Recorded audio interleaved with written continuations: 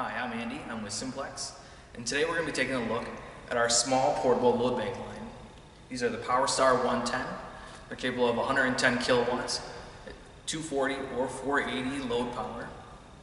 These are a digitally controlled load bank with our 4-inch HMI touchscreen. You can daisy chain multiple load banks together for added load. What you do, come out of the controller, port 1 on the load bank. You'd come out of port 2 to port 1 on your next load bank, out of port 2 and into 1 of the next, so on and so forth. Currently I have 3 of them hooked up. You can see on the HMI that I have 330 kilowatts available. Now let's take a look at the HMI operation of the load bank itself. Once our load bank is powered up, we need to enter in a few settings. We're going to hit F5, Shift. We're going to first go to AJG, F2. Now up here we have a minimum kilowatts, maximum kilowatts, number of steps, and our interval in seconds. Now I've already gone ahead and I've entered in 160 kilowatts for my minimum, 200 for my maximum, with a 5 steps in between that range, and 10 seconds for my interval. From here, we have a metering screen, F4. This will display our voltage phase to phase, our current on each phase, our total power, and frequency. Let's go back. Let's hit Shift again, Set.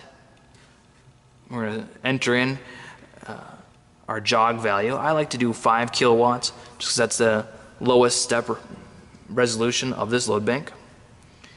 We're going to enter in our cooldown time. I would recommend doing no less than 30 seconds. That should give our resistors sufficient time to cool off. We have an auto jog switch here. When this is on, this will help maintain an even load on your source. We have our kilowatt hours. This is coming off our meter. We have F1 here, MAN. This is our manual load screen. This will give us the ability to turn on each load step individually. Let's go back. This is our main screen. We have a switch up here for control power, a switch for master load. You can see this load bank is configured for 480 volts, 3-phase. I have 3 power starts connected together, giving me 330 kilowatts. I'm currently running 0 kilowatts. I have 160 entered into my numeric value right now, and I am metering 0 kilowatts. From here we can see that I'm in normal operation. We'll go to our error screen, F1. This is going to show the statuses of our load bank. Our cooling fans are okay, exhaust temp's okay, metering system's okay, and our load is okay. If we have a failure on this load bank or any of our other load banks, it will display on this screen. Let's go back. From here we see F2 and F3 are our jog buttons. F2 is going to add a 5 kilowatts to our applied load. F3 is going to subtract 5 kilowatts from our applied load. Let's go ahead and power up these load banks. We can hear our fans are winding up.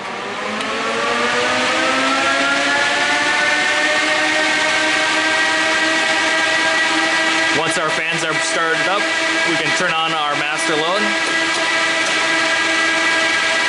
Now, you heard the contactors close. It applied my 160 kilowatts that I had entered in. We can enter in any numeric value from 0 to 330 kilowatts with a 5-step resolution. So I'm going to go to 200 kilowatts.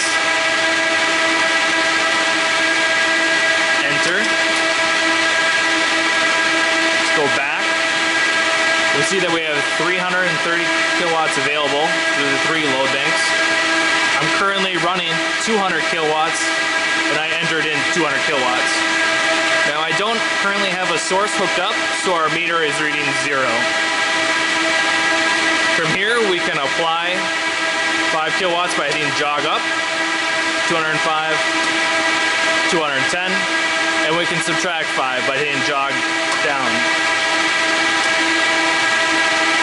Our master load will apply and remove all of our entered load.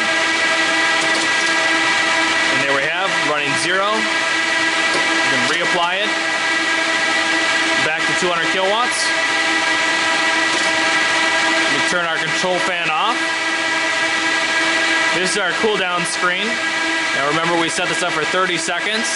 It gives us the option to override that by pressing the screen. And your load bank shut down.